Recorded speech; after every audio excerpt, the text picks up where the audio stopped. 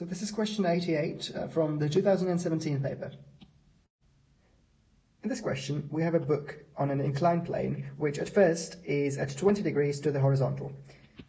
As always, gravitational force will act on it. This can be resolved into a component along this line and perpendicular to it. We know that in this scenario, with 20 degrees, the book is at rest, and that means that all the forces have to be balanced. So if there is a force acting in this direction, there has to be one with the same magnitude in the opposite direction. This one we call the reaction force, and it's exerted by the plane on the book. And in the direction along the line, we also must have a force. In this case, that's friction. And again, that's the same as this component of the gravitational force. In the top right corner is a reminder of how friction is defined in terms of the coefficient of friction and the reaction force. In our case, the reaction force equals the force of gravity times cosine 20 degrees, because the same angle as here will be between the projection and the force of gravity here. In other words, the friction F is some mu, some coefficient mu, then force of gravity and cosine times cosine 20. But at the same time, this force has to be equal to the projection along the line, so we can write that as an equation too. That's the force of gravity times sine of 20. And the two expressions have to be equal to one another, which leaves us with mu equals tan 20. Tan is sine over cos. And I'll store this result because we'll need it later.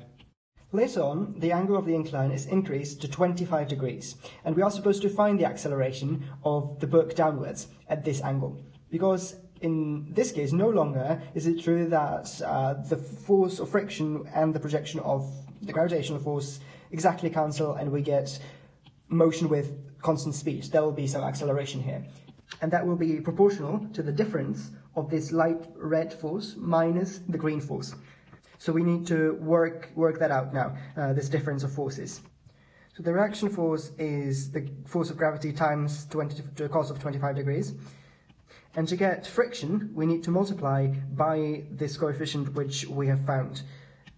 So force of friction equals force of gravity times cosine 25 times tan 20. I'll start calling this projection P, just for clarity.